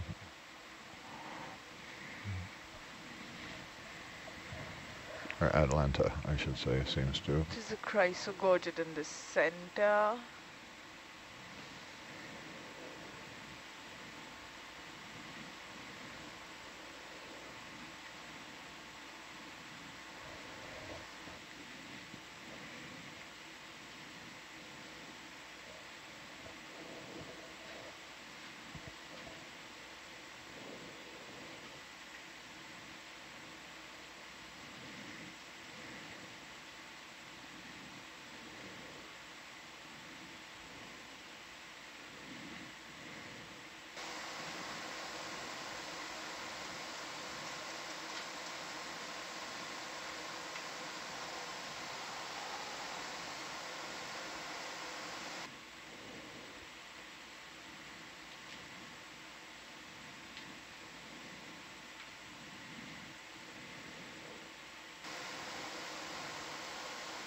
Move north, 25 meters, please.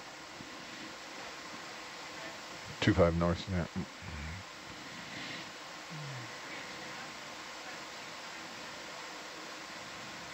Try this again.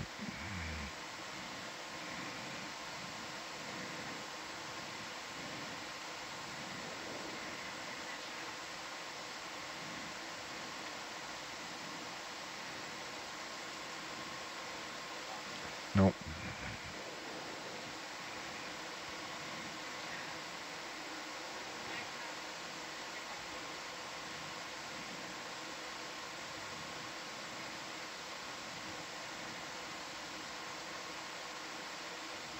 I don't hear him. Bridge control. They probably.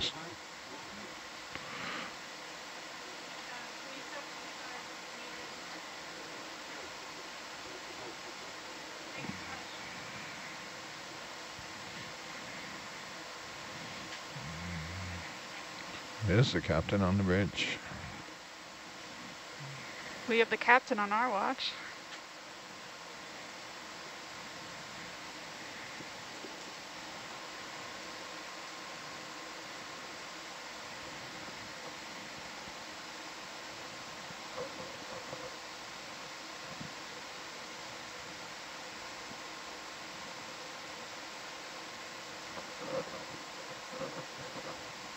Quite different from our last watch, some 800 meters further down than our current depth. Yep.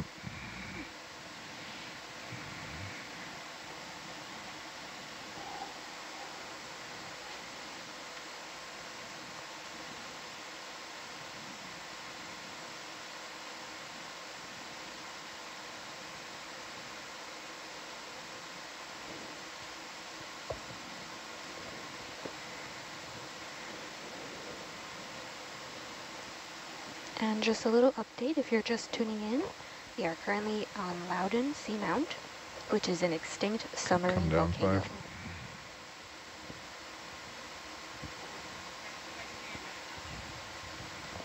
Roger.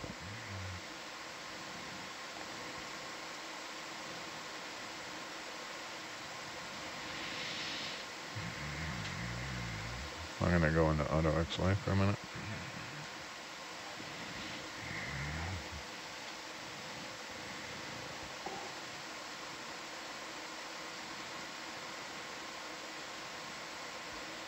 His seamount consists of 2 distinct flat-topped features that have a summit at a depth of about 800 meters, and we have dove this seamount before, but on a different side.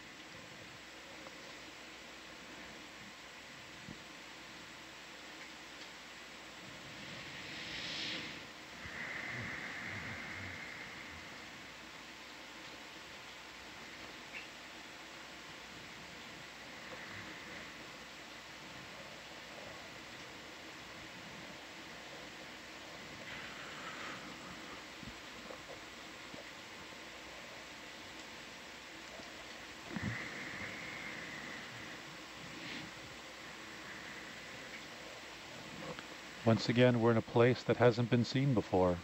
Yeah, and in this very sacred space, Papahanaumokuakea Marine National Monument. Can iris up a bit, please? Downlights are annoying. And if no one dives this spot in the future, oh, you're good. It won't be seen again live. But it'll be archived and recorded. Always accessible. No, I said we're waiting for the boat. Hey Hans, would you be cool if I added the stills since cam we're to your waiting for computer? the boat to catch up, can we zoom on a couple of things? Yep. Just watch your altitude there. So you're on the shallow side again? Yeah. So this is where we kind of picked up at watch change, only, you know, the boat was moving the other way.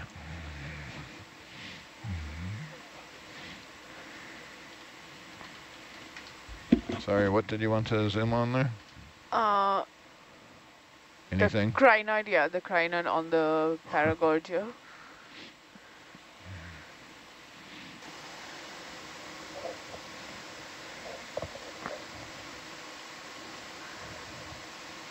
It seems like a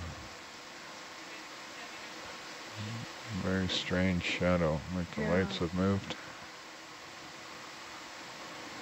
Sorry.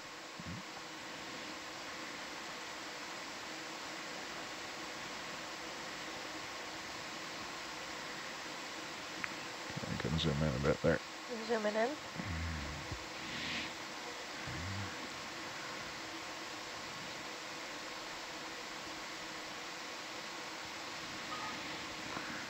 Is this something at the base of the bubblegum coral? Looks like a chitin. Yeah. Is it possible to zoom in on it a little bit more? Yeah, that looks like a chitin. That would be the second one on our watch. This is the cockroach-like thing, Mia, that you were pointing out the other day.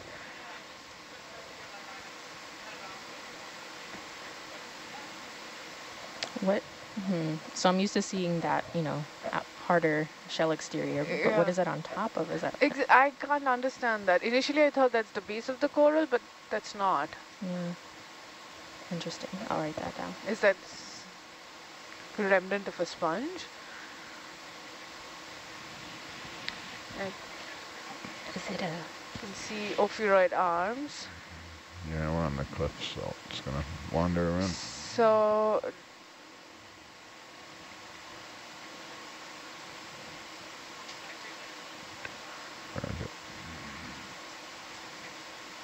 Maybe we can move on from this. Okay, can go away. Everybody's good.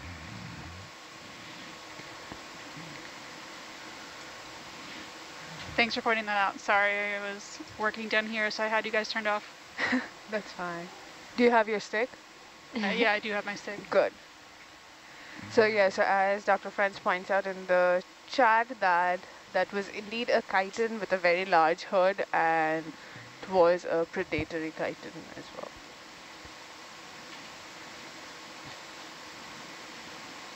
Predatory, it was eating something? Or it's a type of chitin that predates? Yeah.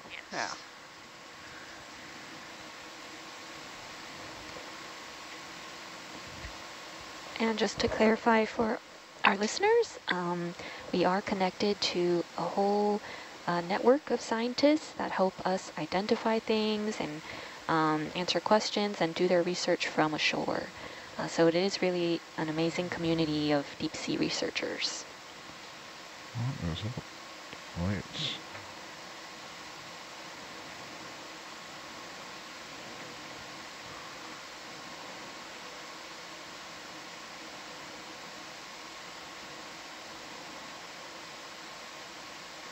Yes, the topography has changed a lot since our last watch.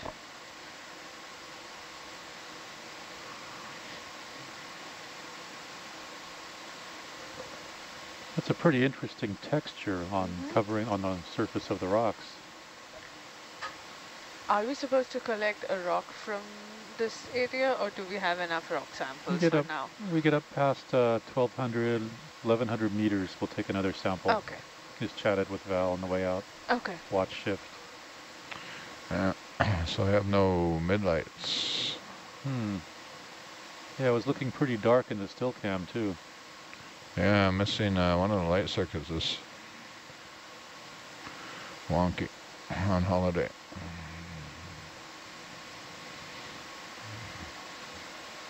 I'll see, just do a gauge check, minute. Yeah, tell me what the humidity in the bottle is there. So that means we're gonna have to suffer with the down lights. They'll give us light, but they look, you see all that, they highlight all the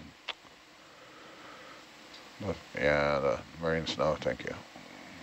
It's just very annoying, but at least you can see where you're going.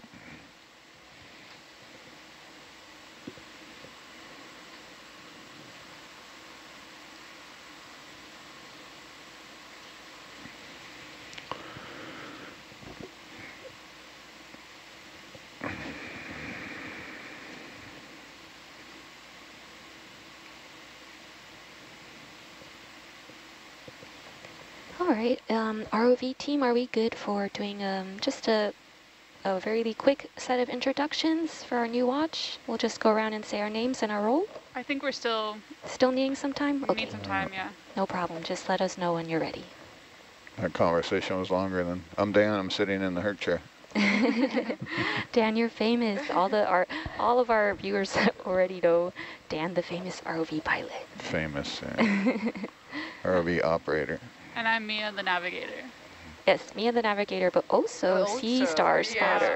Yeah, I thought the special role of a sea star spotter. I thought I saw him, but we're busy, so I didn't want to point it out. We see some two anthomasses or pseudo-anthomasses colonies on the rock towards our right. And I think I saw a shrimp swimming by earlier. There are definitely... Ooh. What is that? Predatory tunicate? Yeah. I think maybe. Maybe, or one of the solitary, no, it's not a solitary hydrozoan. Voracious predator. Deep. Yeah, it looks more like a predatory. Zoom in, yeah, it's a predatory. Zooming in? Tunicate. That's 4, Dan. It is a tunicate for sure. Kara, weren't you asking about tunicates last time? Yes, there was a viewer asking about tunicates, so this is so amazing. Exactly. Hopefully they are on. Yeah, yes, and they'll turn in later and see That is a beautiful view of the tunicate. Our tunicate fan, I hope you're watching out there. Yes, I don't think I have seen this kind before. I believe they call themselves tunicate. Push in a bit more. Hhmmmmss, that's the family. I will look that up. That's good, thanks.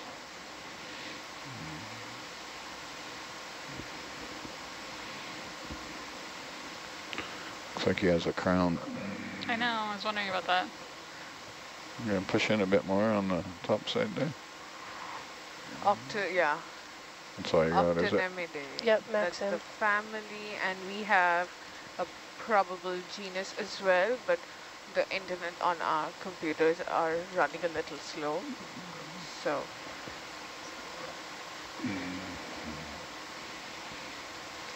So those are the organs that we're seeing there.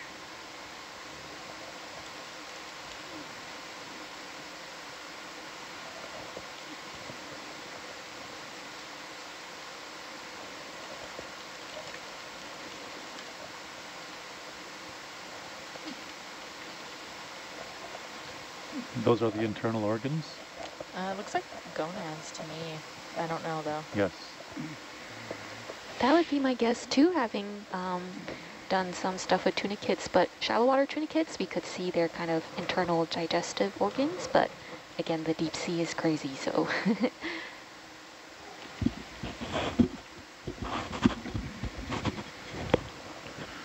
Are you full of tuna yet? Yeah, so this looks like the genus Megalodicopia. Sorry, the internet here is a little slow, so it took me a while to catch up. No. That's beautiful. We're good? We're good. Okay. I don't know if we can frame it up in the still cam. Might be a little dark still. Yeah, it's probably a little dark for the still cam.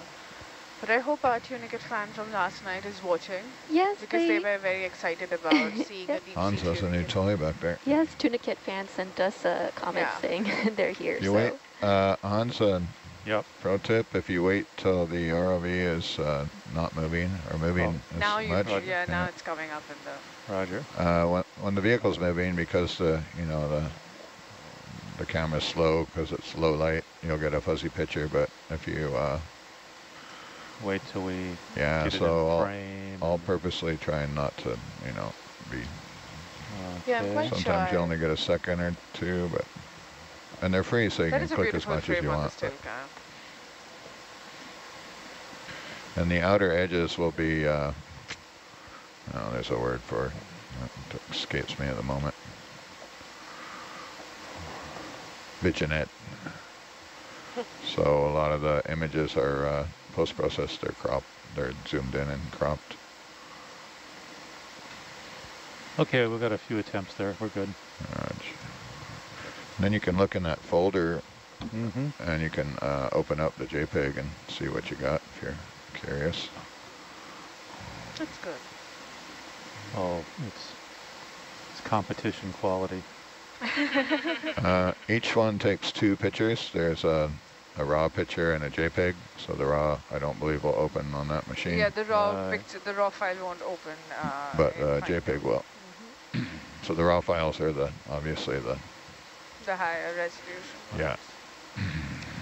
But if the JPEG is of that quality, I'm sure the JPEG's just, so you can see what you're getting. Yeah. The raws are, Megan post-processes them on her fancy Mac there in the studio. Okay. I got something to work with.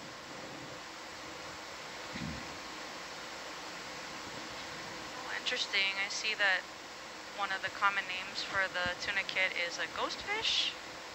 Is it? I had never heard of that. Have you heard of? It's called what? A ghostfish. Oh. Oh, I didn't. That's new. It's interesting. Gauge check. It's a beautiful iridogorgia. Write those numbers down. Spot another crinoid on bubblegum coral, and the white colony towards the left is probably a stylasterid. That would be a hydrozone.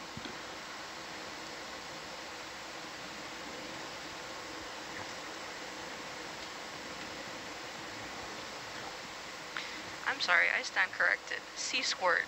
Yes, sea totally squirts. different. Yeah. They are urochordates. Yeah, so the interesting thing about tunicates, right, they're urochordata, that's the group they're in, so they're actually out of invertebrates. Yeah, they're closest to humans compared to something like a snail or a jellyfish. That is what probably can be mistaken. Yeah, because when they're at their larval stage, they actually do have something similar to a spine, and they can swim around, and once they find somewhere they want to attach, they actually dissolve those neurons, and then just become a sessile. And these predatory tunicates are especially interesting because they're predatory. They kind of look like a sock puppet to me, whereas other ones like sea squirts, they're more filter feeders. So they're bringing in water into their body, filtering out the nutrients and plankton and stuff inside, and then putting that water back out. What's that? Control shift colon. There's a interesting fish there. Oh, I do see that. Yes. I see that some would be waving. Macreurid again.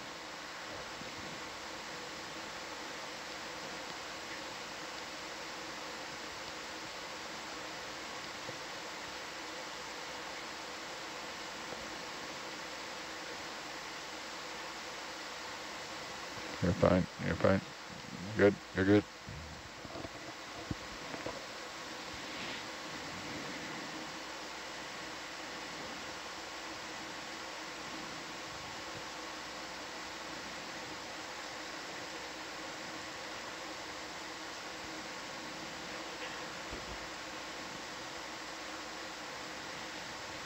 Okay, so we have a little bit more information on the chitin that we were right now I'm getting earlier. my so Dr. French cliff back. have posted a link to a paper in the chat, and it talks about back down the hill. A new species of the genus Placiforella, Texting with Robert. What we were thinking as a piece of rock or a dead sponge on which the chitin was sitting on is actually part of the chitin itself if we look at the images. Do as I say, not as I do. Yeah.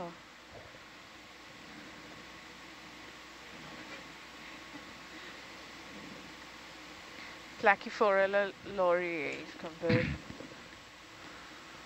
Technical text, not social text. To our resident ROV engineer.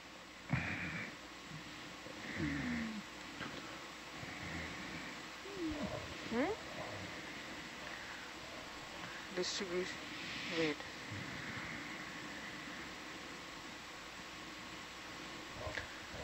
Kind of matches up with the depths that we are in, a little further in the geographic extent, but. So this chitin is somewhere a little bit further than where we've seen it before? In the paper describing it, the first records from. Oh, cool. We're more more east from us. East, yes. And one more story for our tunicate fan out there. When I was working as a marine science educator, we would often be showing students different marine organisms, especially invertebrates like sea squirts. And whenever we were showing them a sea squirt, I would tell them, like, all right, gather around real close. What is this? Like, get closer, take a good look. And then it would squirt out that water into their faces. It was a fun lab. Push in there a little video, halfway. Yeah, okay, so that's good enough. Oh, we are back to where the tunicate was. Yeah, that's the anthomastus.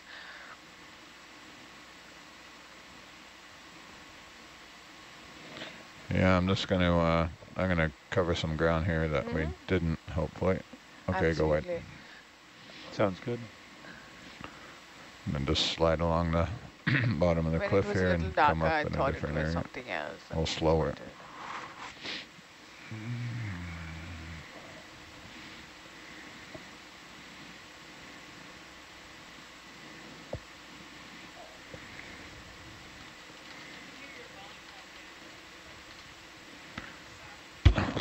That's because I'm forced to wear a muzzle.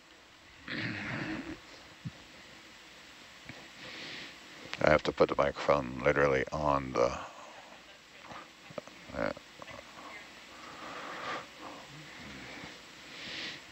I tend to mumble. I think there's a sea star. Point it out. No, we're busy, I think. Okay. Sure.